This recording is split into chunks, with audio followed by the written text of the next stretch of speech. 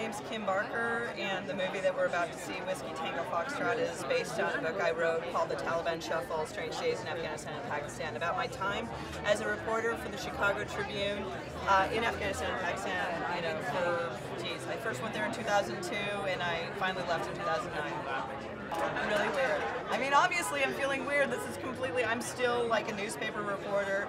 The whole idea of having all you guys treat me like, somebody on the red carpet and taking my picture and saying, look over here, it's very strange for me. It feels great. It feels great. I mean, who wouldn't want Tina Fey to play them in a movie? I think she's amazing in this movie. I'm not just saying it because she's playing a version of me. She's playing Kim Baker as opposed to Kim Barker. But I think that she did an amazing job with this movie, and I really think it's her best role. And I'm not just saying that because it's me. Yeah. Well, no, it's darkly comic. That's why the reviewer from the New York Times said that I created a Tina Fey character. Anybody who's over there totally gets it. I came back here and I said, oh, I'm writing a darkly comic book about being in Afghanistan and Pakistan. People here would be like, that's so funny. And over there, everybody said, oh, I totally get it. And in fact, I get emails from the military and from diplomats all the time that say, your book is the only thing that made sense of all the craziness I saw over there. I mean, it's not like I crack jokes at the expense of Afghans or Pakistanis. I very much do a book that's situational humor, talking about the things that happen to me and happen to other people, and using sort of an absurdist lens. I mean, there's plenty of history for this.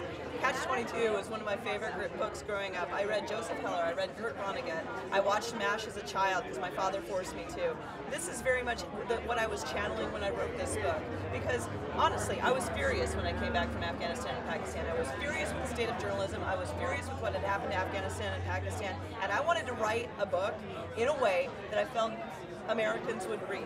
So it's darkly comic, and it's got an American at the center of it, myself, and I'm very much like the microcosm of what America did over there and the naivety that we went over there with.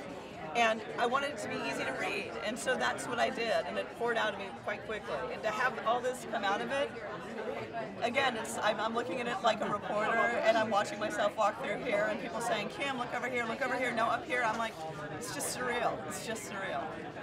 I think Tina really likes it. Obviously, she put herself behind it. She's a co-producer. She stars in it, and I'm happy with it. I mean, I was so fearful, because it's like anytime you sign over an option to your book, you don't know what's going to happen with it. People can do anything to your character or to the book that they want to, and you really just sort of have to divorce yourself from that process. But I was really pleasantly surprised with what they did with this. There's heart to it. There's pathos in it.